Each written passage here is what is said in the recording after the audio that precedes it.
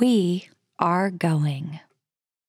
The history of this agency is marked with broken barriers, once viewed as impossible, with science fiction turned reality, with innovations that have spun industries all their own, and with demonstrations of peace for all humankind.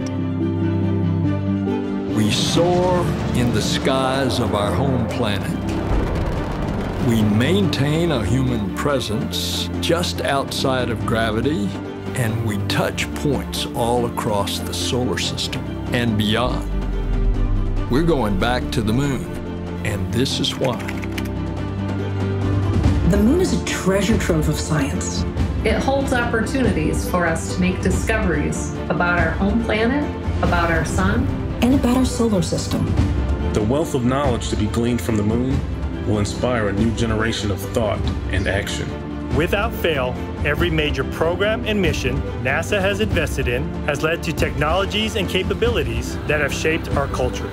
The breakthroughs of the Artemis era will define our generation and the generations to follow.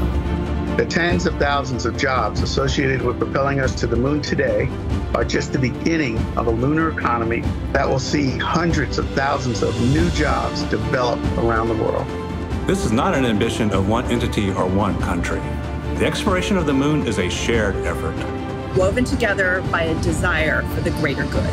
Why the moon? Because the missions of tomorrow will be sparked by the accomplishments of the Artemis generation today. Because the ambition to go has already begun. And because Mars is calling. We need to learn what it takes to establish a community on another cosmic shore. So let's camp close before pushing out. And so, we go to the moon now, not as a series of isolated missions,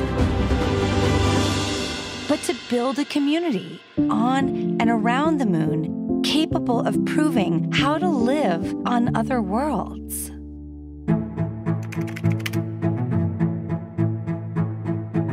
We'll use the lessons from more than 50 years of peaceful exploration to send a new generation to the lunar surface to stay.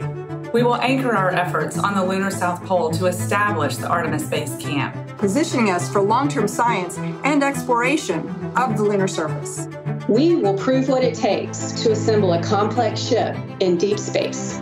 We will perfect descending down to and returning from a distant surface. We will learn how humans can survive and thrive in a partial gravity environment.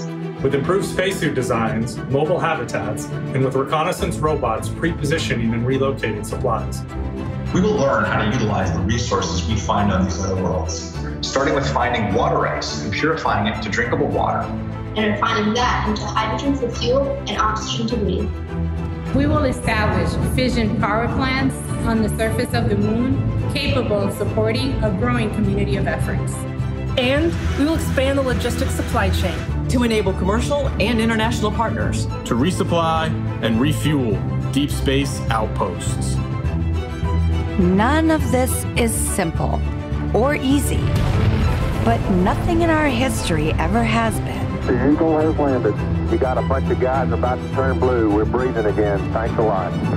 This kind of continuous lunar presence is a natural extension of all that we've learned in low Earth orbit. And what we will accomplish there will ensure the monumental missions to Mars are within reach.